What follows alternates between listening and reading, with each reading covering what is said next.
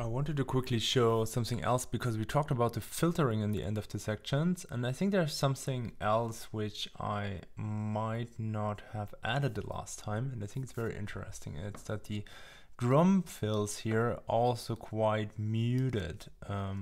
So when they go in that track, so I'm still talking about the track Mystical Experience, which is one of my favorite tracks. So very excited to look into that. When they go here and they filter out the kick and bass, then I have this fill, but it's also continues with that motion. And the reason for that is that this kick here hits so much stronger if we don't put like a very plain fill in here. So listen to that. So the fill here is almost not noticeable.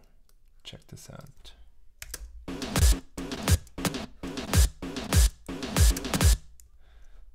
I can only loop that. So look how less volume it has compared to the part after it. So true peak here, and of course all the other values as well, like RMS. Let's check those. True peak, RMS, like this.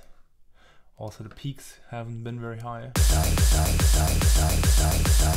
So we have quite a difference here, and that's what makes this drop then so strong here.